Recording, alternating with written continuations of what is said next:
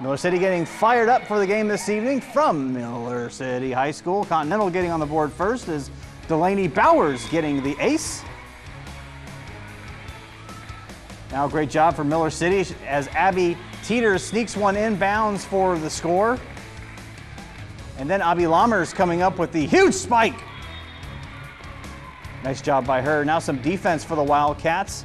Samantha DeMuth blocks this one back at Continental and gets the point. Now back to Continental as Jaleesa Adams gets one right by the defense.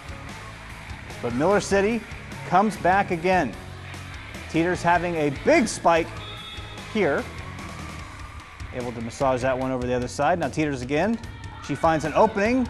This play a little bit broken, but still able to get the score nonetheless. And some more Teeters action, getting it done on defense as she will block that one.